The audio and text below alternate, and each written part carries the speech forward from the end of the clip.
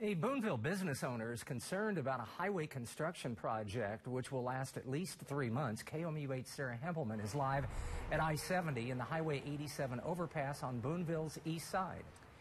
I'm here by the Missouri Route 87 overpass that will be under construction over the summer. The project is expected to last no longer than 104 days.